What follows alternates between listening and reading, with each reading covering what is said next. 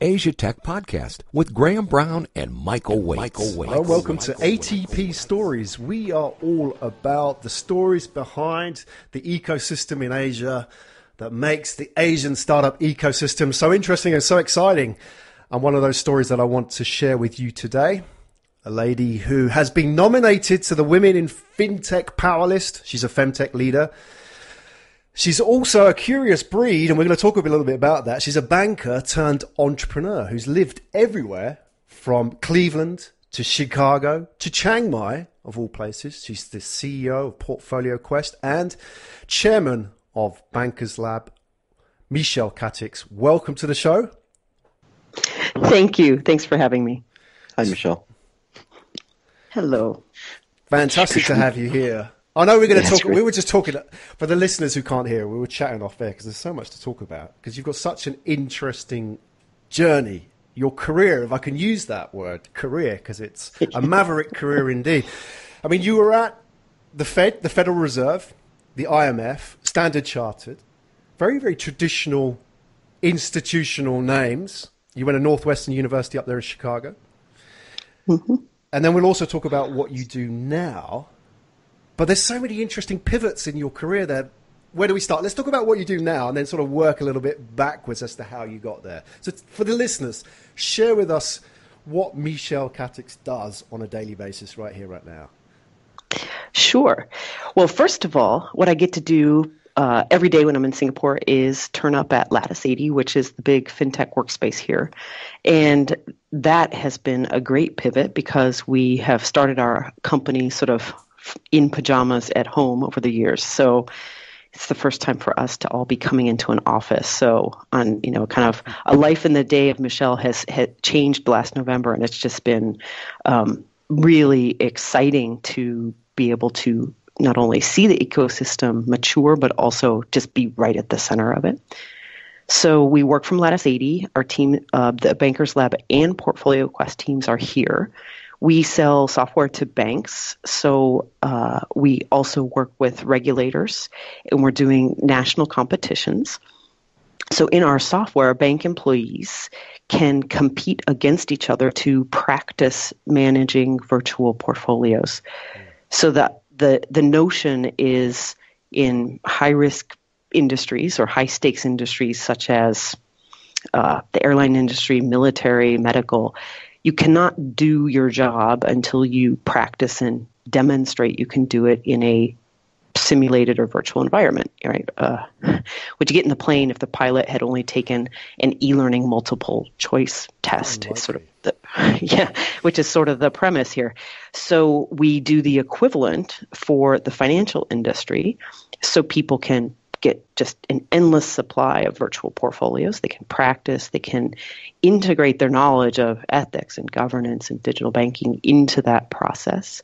So it's not like we're reinventing anything. I mean, pilots have been doing this for a long time, but when you step back and look at the industry and see some of the issues you have, you just say, why weren't we doing this before? Why are we certifying people with e-learning quizzes for high-stakes jobs? It just doesn't make sense. So on a daily basis, we work with bank clients, regulators, and other industry stakeholders. So what kind of portfolios are you talking about? Are these equity portfolios or are these sort of lending or fixed income and lending portfolios? Can you just tell me a little bit more about that, and then I can get a better sense for how this would work? Sure. Right now, we simulate all types of retail lending portfolio. So anything that's defined as retail lending asset class under the Basel II Accord. So exposures under €1 million approximately. So that would be your mortgage, credit card, small business loans, etc. We can also do P2P. We're now going into microfinance. So we can pump those out, and there's about 200 parameters. So we can make it look and feel like somebody's local blending environment. So you've almost basically taken over. This is like almost doing taking over the management training program for something like, I don't know, the Bank of New York or for Bell & Bank, if they even still exist. Is that fair, or is it more than that? It's got to be more than that for sure. Yeah, I mean, I think initially when you look at it, people say, "Oh, how cute! That's training. It's nice." It's actually really interesting to me because all I'm doing is replaying in my mind, right, the training that I went through when I moved onto like the trading desk at Morgan Stanley. Yes. It really yes. it really was, and Michelle, you and I believe, have probably spoken about this too, but it really was just like sitting next to some dude who was yelling at me. I'm not kidding. It was, and swearing and like, what are you, and remember, he was a well-educated dude as well. It's not like he was some idiot. He was just screaming, like, what are you doing? Why are you doing that? That's ridiculous. You're retarded. Like that was the training. And I like what you say because, you could do some really big trades and also really big loans, and they're super high risk. Like that's why you take risk management courses. But back then, no one was doing this in a simulated or even a real-time environment. And I have to believe that with the tools that you can probably build or have at Portfolio Quest, that the ability to really simulate that is probably pretty powerful, no? Yeah, when we started Bankers Lab, we did this simulation in a workshop or a classroom environment. So we've done these workshops for people from over 50 countries, and they work in teams, they're competing against each other, and it is stunning to see people's reactions to this. We've had people in tears. We had really senior people at tears. You're like, wow, okay. And people remember it. It sticks. I mean, you don't forget a course, and the teams really bond, and the lessons really stick. So, I remember one course, it was in the U.S., and the other trainer, I remember him just trying to impress upon these people, when you're doing retail lending, there's only so much you can mitigate after you book these loans. It's all about getting the customer value prop right? The right interest rate, exposure, the right product for the right customer, and then the risk management is all so much easier, right? Yeah, because once it's on the books, then you're just risk managing, right? I mean, yeah, and there's only so much you can only mitigate around the edges once you've booked the stuff, and they sat there looking at him like, yeah, of course we're seasoned risk managers. Of course we know that. Yes. And at the end of the course, I mean, they were like, we want to explain to everyone how important it is. And they basically repeated back, but it's like they forgot he said it. And he's coming back going, didn't I say that on day one morning? They're like, oh, you did? So it's interesting that him saying it, they were like, yeah, right, of course. Wow. And then they actually had to do it. So who was in tears in this scenario? Who was actually crying? Actually, we've had two instances where we had to sop up tears. One was actually I want to give you a hug. Yeah, right. One was in Lebanon. For those of you who have worked with Lebanese, highly skilled professionals are one of their biggest exports. Highly educated, highly strategic minds there. And what I learned when I arrived is highly competitive.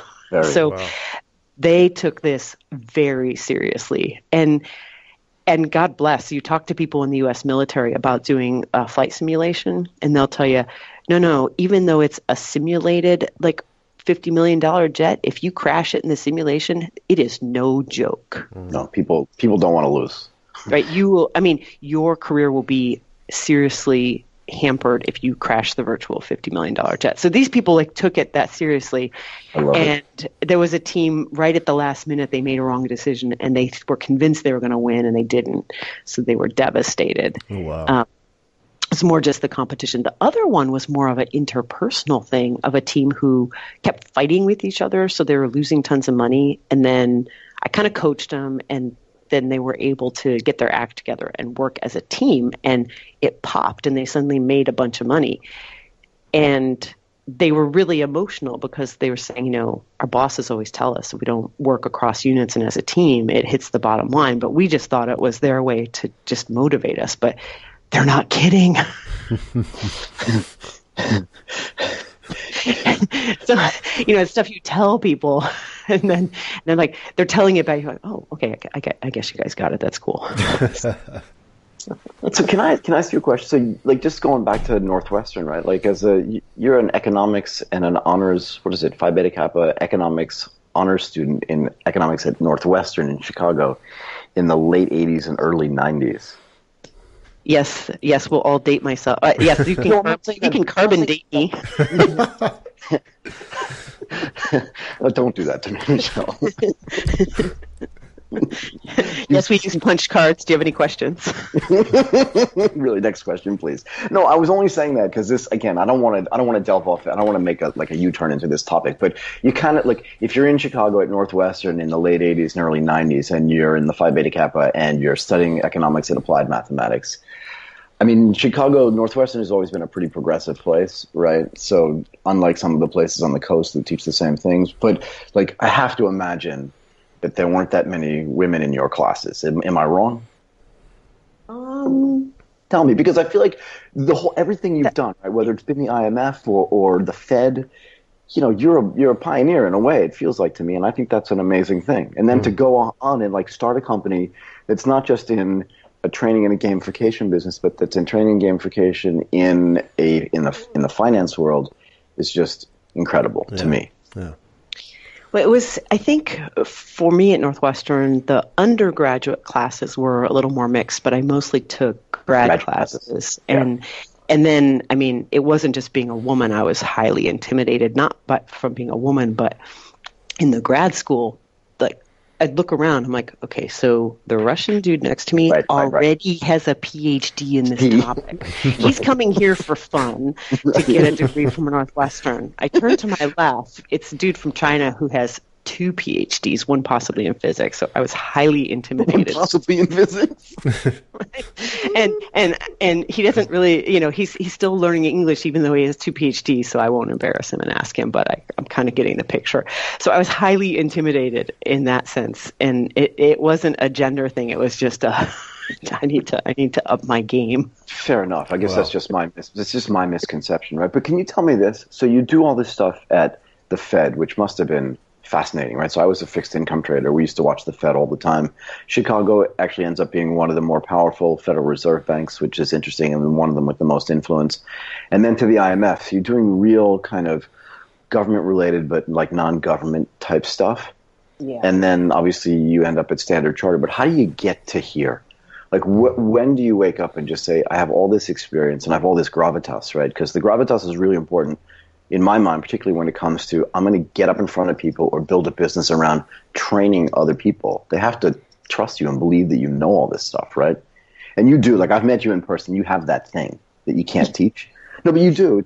It's really interesting because you can meet people that have it and that don't have it. And I always say like charisma is something you either have or you don't, but you can't be taught it. You can't tell someone go up on stage and be charismatic. No, a little to the left. Now you're more charismatic. It doesn't work like that. But how did you build into that? And when do you decide I'm going to do this and I'm going to do it like this? Well, it wasn't. I mean, I think that you've met me, and and there is. I think number one is I've always focused on. I want to find the root cause of any problem and solve it, and. Well, people say, oh, that's great. On the other hand, like when I was at FICO, I was like the anti-sales force, right? I was the sales. They called me the sales prevention force because they'd send me out to a client and I'd be like, well, that's not going to solve your problem. Anti-sales prevention. So I was like, do you want to call in the sales prevention force?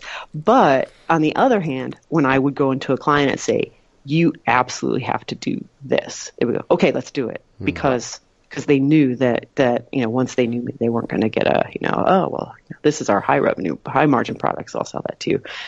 So I think, I'm always interested in solving the root cause. I think, and the other thing is that I think that what I have probably doubled down on over the years is that just being really true to your instincts and what you want to do. And that is, again, just like in our classes, it's easier said than done. You can say that, but at the end of the day, when you've got quarterly returns and revenue in a company you have to meet, or you're going to leave a job on principle, that's not so easy, right? Because focusing on solving the core problem is usually the more expensive long-term path versus, shorter term paths. So it's not always that easy.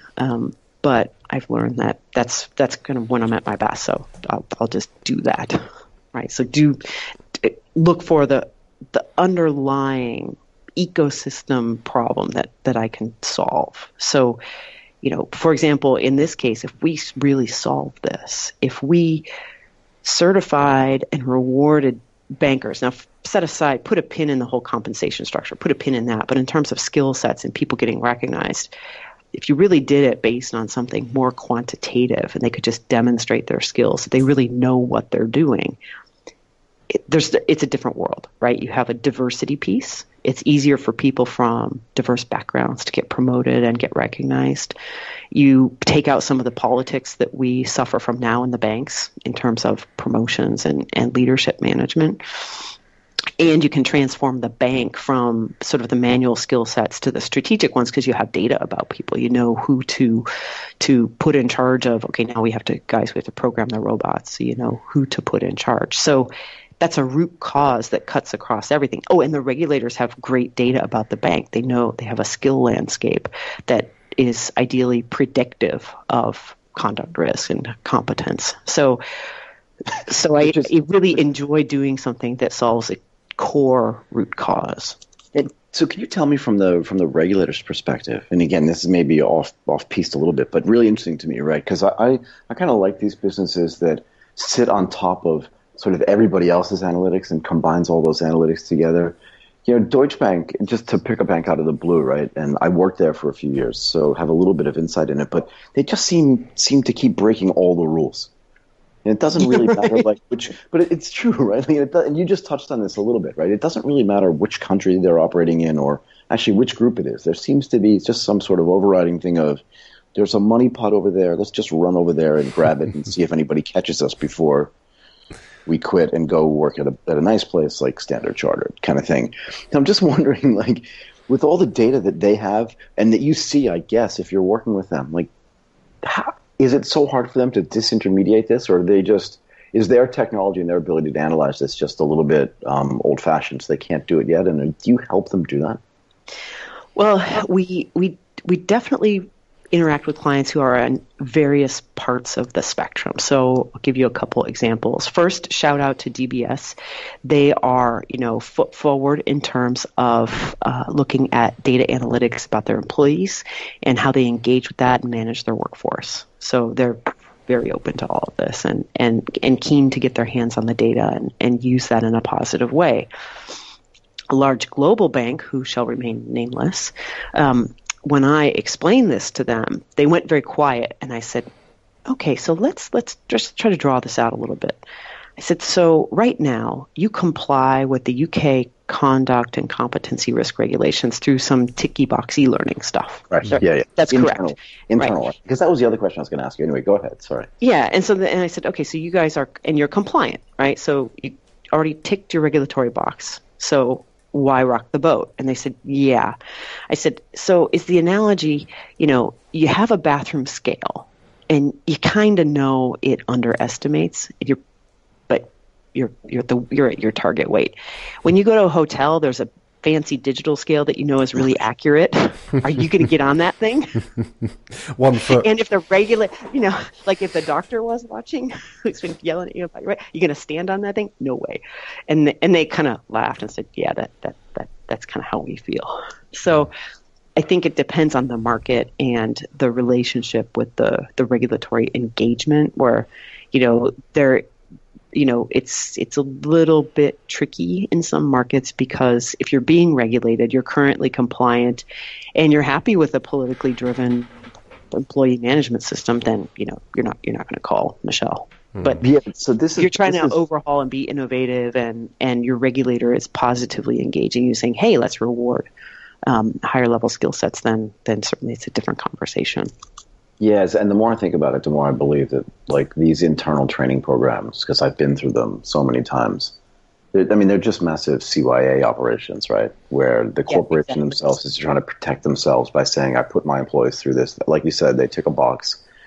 It would be so much better to replace this with a company like yours, not to start selling online right away, but it would be so much better to replace with a company like yours that actually has no particular vested interest in whether any particular bank is profitable or not. But if they just learn how to do stuff in a simulated environment, the stuff we used to do for training, money laundering or KYC and all that stuff was just so bad. Well, and we used to take flak for it all the time. Sorry, go ahead. Yeah, and I think shout out to Gary Vee, who's a big podcaster and speaker. He had a good quote recently that, in the past, content was king. So whoever had all the content, and you just keep reselling it. But he makes a good point. Now, context is king. So the other sort of simple but beautiful thing our team is doing is contextualizing that information. Yeah, that's so if I'm teaching, right? Yeah, like if I'm teaching you ethics in a bubble, you know all the right answers. Right, like, easy. Right, it's easy. You just pick the most difficult, painful, long option out of the multiple choice, and you pass. But when I integrate that into a simulated business decision, it's like, okay, now you feel the weight of that trade-off on the bottom line. So you've got to navigate that and take the hard decisions. So really that contextualization of everything people have to learn into the business decisions is, I think, a way forward in terms of certifying that people can be thoughtful and diligent about those hard trade-offs, but both know the technical information, but then apply it when they're on the front line and making business decisions. You're also gamifying this, right? The whole thing's gamified. Absolutely. That's understating exactly how much gamification is going on. But can you tell me this too? Are you gamifying across institutions? In other words, if I'm at Standard Chartered or if I'm at Deutsche Bank, am I just competing against my peers inside my own company, or is it inside the industry where I'm competing? So like the Deutsche team or people there go against the Goldman team or whatever it is. Is that how it works? I mean, I know most of this is retail, so I'm kind of picking the wrong banks, but still. Well, we're doing both. At some client sites, it'll be within the bank. There's a leaderboard and they're competing with each other. Right. We're also doing national competitions. We're rolling out a national competition in Malaysia through the Asian Banking School, so that the different employees will sign up and compete against each other across the banks. And in Singapore, shout out to MAS and the FinTech Festival, we are running a nationwide competition among the university students as a way to bring awareness to FinTech careers. They'll get awards at the FinTech Festival, and also it's a way for companies to identify top talent. Yeah, I was going to say, wouldn't it be neat? So the Monetary Authority of Singapore, which is what you referenced at the MAS, right? For those people that are listening that don't necessarily know what that is. But you could do this to seniors in college or second-year MBA students.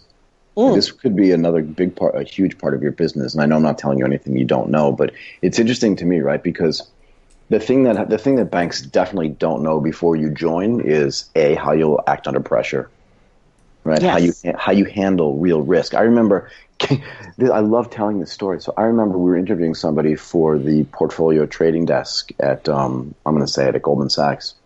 And I remember this guy, one of the questions that I like to ask people, because they were going to be new to the trading desk and actually new to the trading environment, like, tell me the biggest risk you've ever taken, just so I can understand your comfort with risk. Normally people will say, okay, I bungee jumped off the highest building in Singapore, which scares the stuff out of me, so that's pretty risky, or I left my job and I backpacked around Europe with no shoes on, kind of thing. Something where there's an embedded risk. And I remember this one guy said to me, when I was 7 years old, my mom let me play hockey with the 10-year-olds. And I was like, wait a second, so that's the biggest risk you've ever taken, and you're 35 years old. Wow. That's the story you want to reference for your ability to take risk. And he was like, yeah, I thought it was a pretty big deal. They were 3 years older than I was, and they were bigger kids, and, hockey, there are fights. And I was like, in my mind, that interview was over.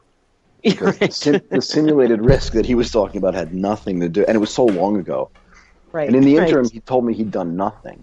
So I just thought it was kind of funny. And he joined, actually. They hired him, which I thought was just insane. And then 6 months later, he literally broke down crying on the desk and never came back because he couldn't take the risk.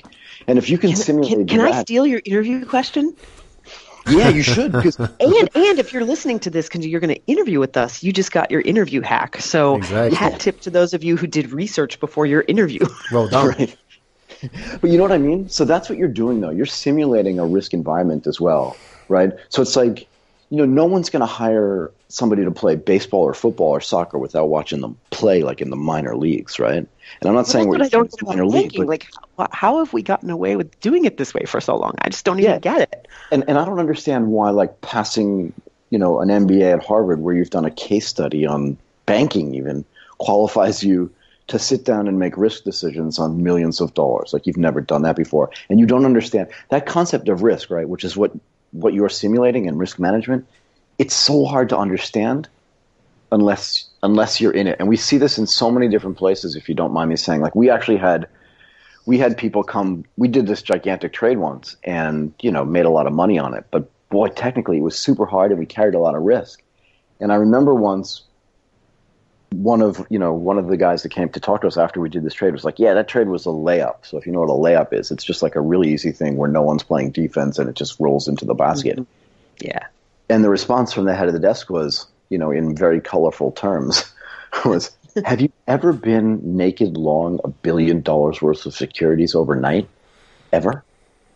So simulating that, and the answer to that for most people is, I don't even know what that means, but definitely I haven't done that. Just like I haven't driven on a highway with a blindfold on. But what you're doing, so that simulation I think is really important. I'd love to understand kind of what it's like when you walk into a banking institution and sell this to them, because they already do a whole bunch of internal training, most of which is noise. We already talked about that. But what's it like? What's the sales thing like when you walk in and say, here's what we have to offer, and here's what some of the outcomes are like? Like, how does that work? Well, I mean, when I talk to any lending institution, I tell them, tell me what your problems are in the next year. Business problems. Don't tell me about training problems. Right. So are you trying to build your top line? Are you trying to are you on offense or defense in terms of, FinTech challengers taking your top line? Are you having rising losses? Are you trying to overhaul your workforce? Because then that informs, what cut at this we can take, because this type of tool has, I think the challenge that we faced in talking to banks is that this kind of tool has so many use cases. Right. So rather than, say, well, here's like 25 use cases, which one looks good to you? I just say, just tell me your problems first, and then I'll show you how we can throw something at it that, you get a huge ROI, right? So if we can, if we put all of your collections managers who are doing your debt collection strategy through a simulation training, and if you even improve your collections by 0.0001% as a result, the cost of this training, it's like a no-brainer. It's like a 500x ROI. I mean, it's just out of the park. So difficult to quantify that because I can't necessarily exactly measure that these portfolios move around as a result of that training, but anecdotally we've seen it, and we can certainly try to size the ROI. So really we look at this more as a business ROI rather than, because of, I'm not going to bother competing against tiki box training. Like, okay, if you guys have to do it because you got to do your CIA, go for it. But, I'm not trying to solve that problem. I'm much more interested, actually, to a certain extent, not just in the financial risks, but like in the human side of this, right? So, corporations are these big political environments, right? And the more people they are, maybe the more politicized they get, because it's hard to control culture, its size, right? So I have to believe that there are people, sitting in a lending institution or sitting in a lending role that aren't actually doing anything, that are taking credit for other people's lending skills and ability to analyze not just individual loans, but on a portfolio basis, right? So portfolio optimization actually ends up being a big deal in any kind of risk environment, right? And I wonder if that falls out when you do your gamification stuff. Like Tom, who's like taking credit for everything that like Lisa does, somehow finds out during the simulation he really has no idea what he's doing. Do you see any of that? Yeah, I mean, I think so.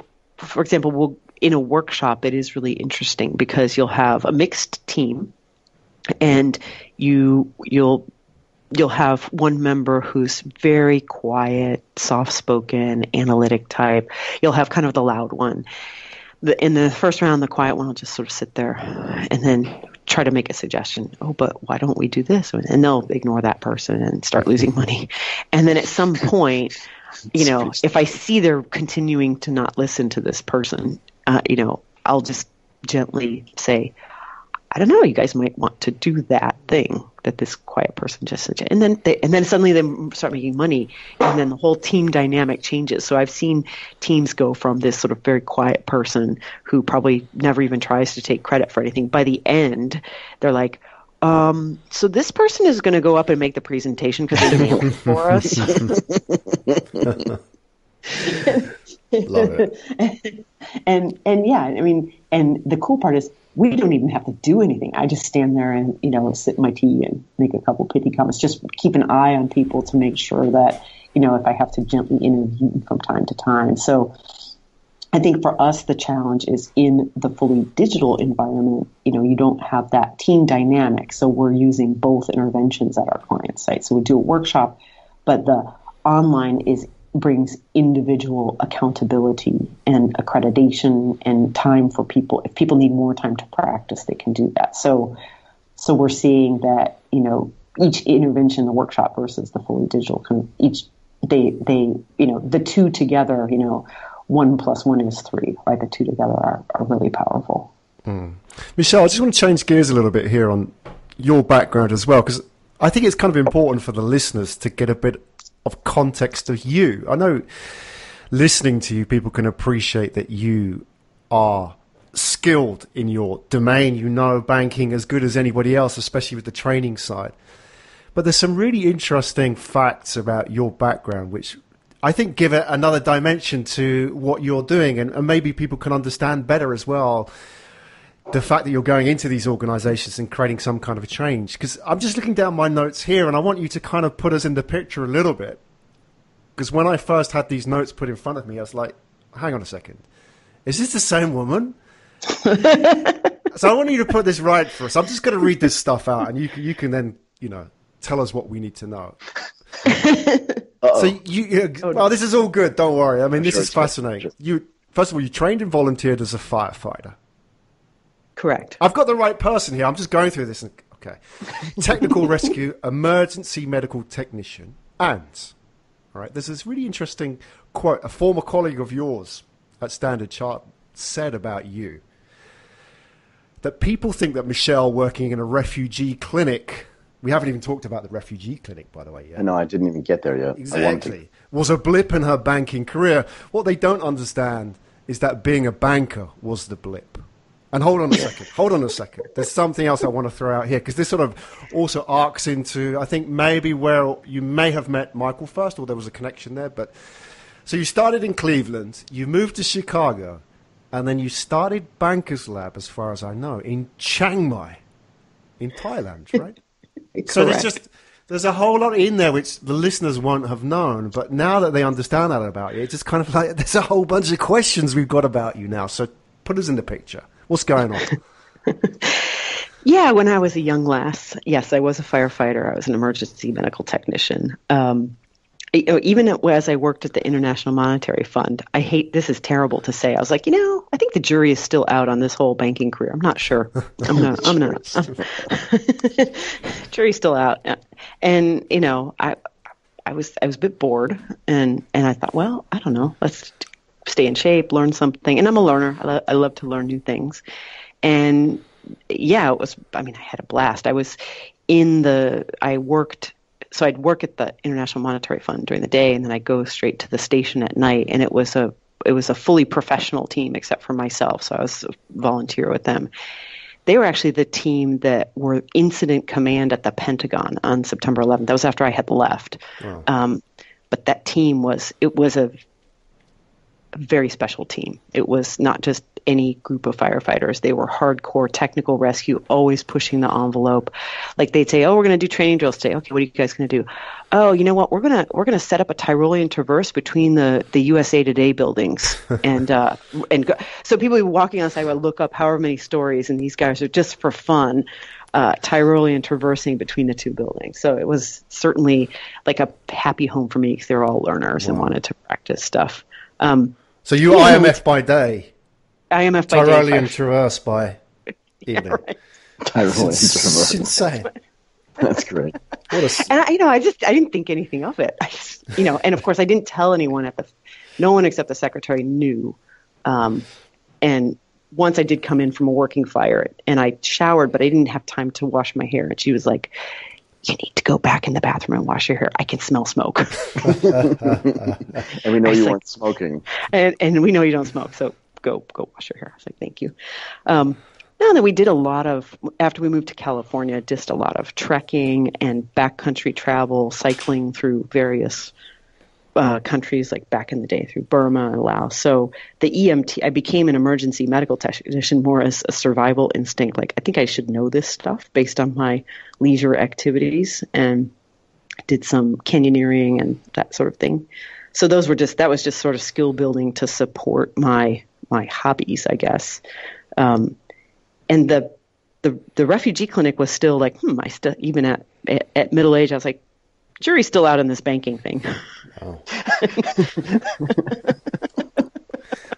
And I thought that right before the financial crisis, I thought I might do a second career and go into public health. So I thought, well, I better road test this idea first before I just like go back to school. So I only went for a month to kind of volunteer there after I had left Standard Chartered, and I ended up staying for 2 years.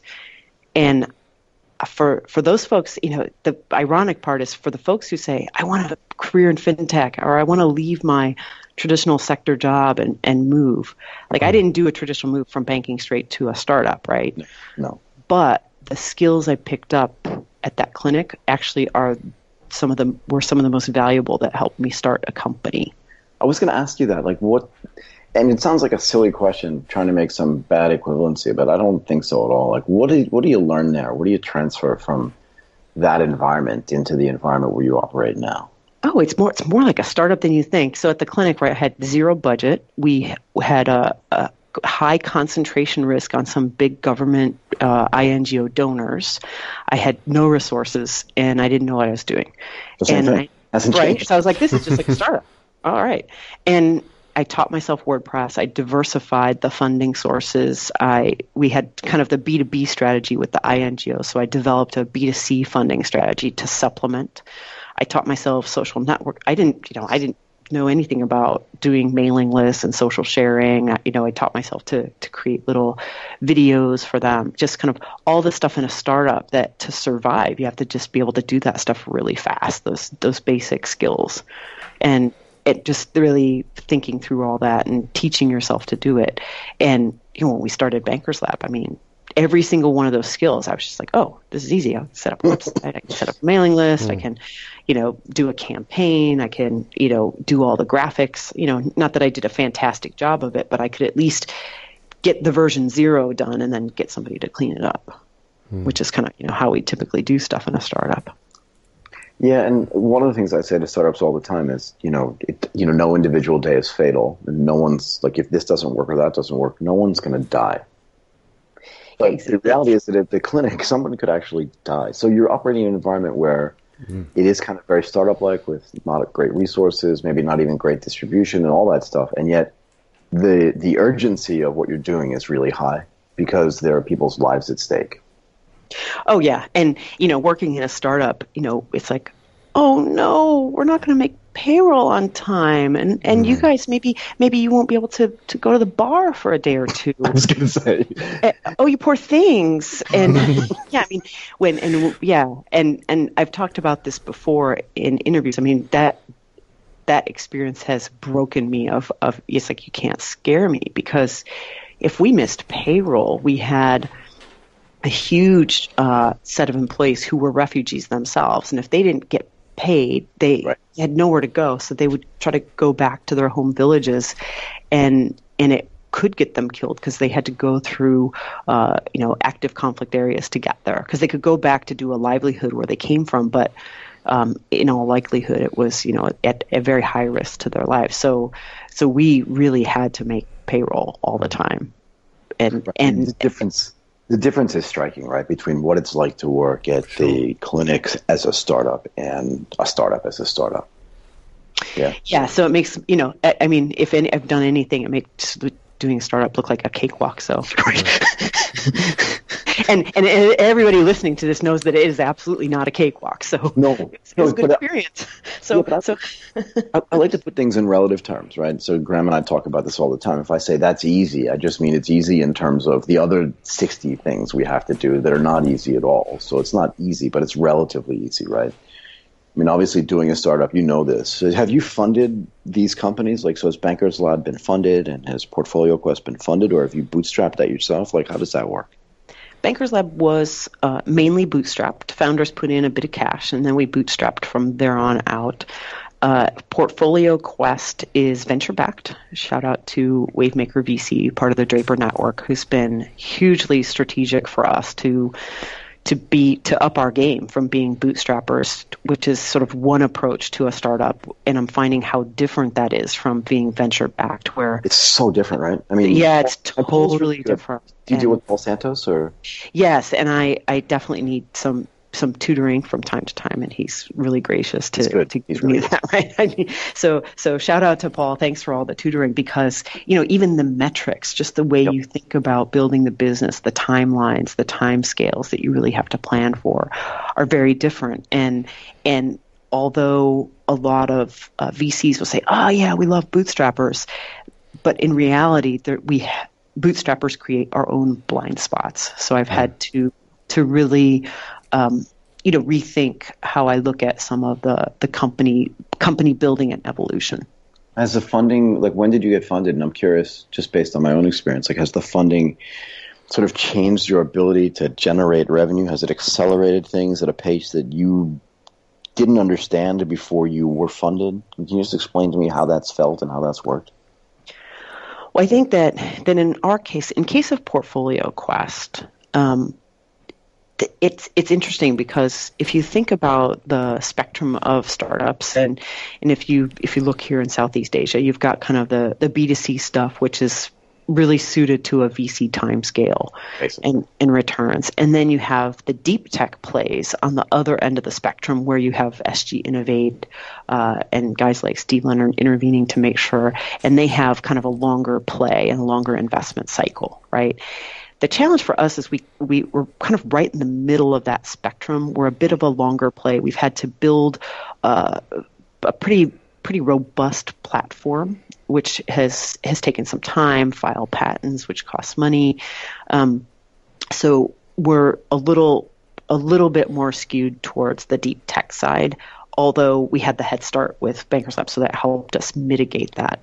So the venture backing has allowed us to kind of blend that and still take that deep tech approach and build something really rich, and at the same time, go out and sell that.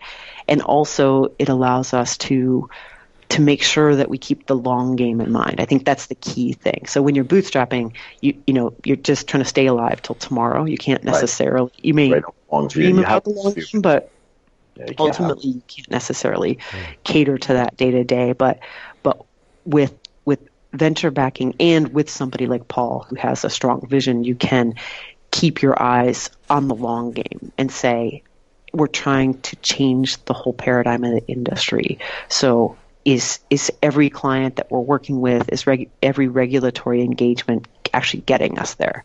Whereas if I was bootstrapping, I would just say, is it getting money in the bank? Right. Like, how can I survive until next month? We joked a little bit about making payroll, but to be fair, you kind of have to make payroll. Otherwise, everybody goes.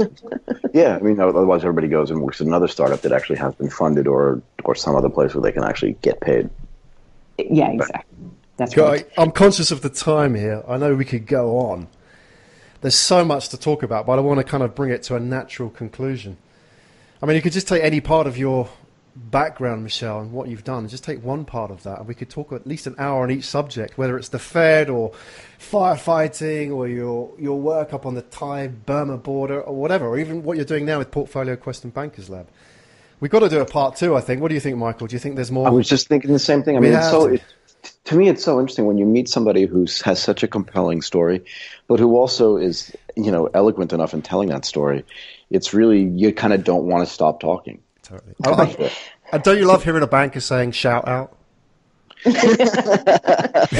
Well, and for those of you listening to this, I mean, some of the themes that I really get excited to talk about are developing the talent in the Southeast Asian ecosystem. Yeah, same here. You know and that, right? Really pushing people to take a risk and do something in the startup sector outside the incumbent industry, to think outside the box, to try new things. We're seeing more of it, and but it's still nascent. So, anything I can suggest to people in terms of how to pick up those skills, how to have the courage to do something different. I think for your audience, I certainly hope that people are getting excited about that. For sure. Well, yeah, Michelle, you know what? The way that people learn is through story, and your story is the best way people can learn how to take risk, because people will need a role model, right?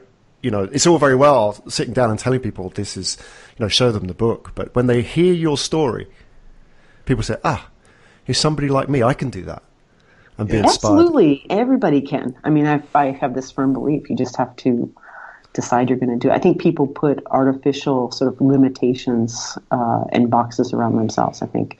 And, you start small, you try new things, you change your own behaviors and patterns and test new things, and slowly you realize that you can totally do it. Yeah, exactly.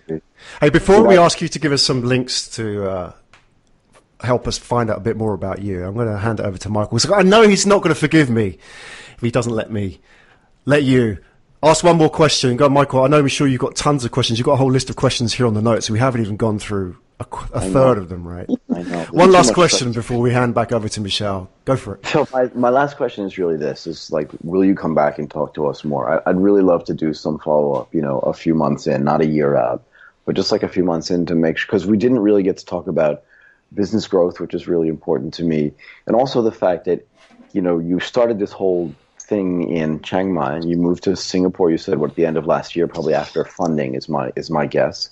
Which is important. Yeah. Now you have an office where everybody shows up. I'm curious, now how you develop, but also your business is not unique necessarily to the region. So you see a lot of businesses being built here. This is only going to work in Singapore. It's only going to work in Malaysia or Vietnam. But what you're doing is global from day one, right? So if you're dealing with DBS, who has offices all over the world, you're going to install this and work with them globally. But to be fair, and every bank with Singapore as a banking center, not just regionally but globally, the possibility to have a global business means that you as a team, right, so the Bankers Lab team, the Portfolio Quest team, but also your Wavemaker supporters have also seen this as a potential global business. We didn't get a chance to talk about that either. So I guess my question is, would you come back in a few months to follow? Oh, absolutely. And we'll report back on our big Singapore competition and all the other things we have going on and how those are going. We'll have lots of news. I'm really curious, because I'm really curious about that, but I don't want to talk about it now because that could be another hour long or more conversation. No problem. We'll leave a cliffhanger for everybody. Exactly. Who did shoot JR anyway? And the one other thing I'd ask, and on tape, off tape, it doesn't really matter to me, is tell people that you talk to us and tell people that they should listen to it, and help us get your word not just out for regionally but globally, because the people that do listen to this do sit in New York, they sit in San Francisco, they sit in Japan, and knowing what you're doing for them is not just an investment opportunity, but it's also a business opportunity. And like Graham said, it's just hearing the story is really.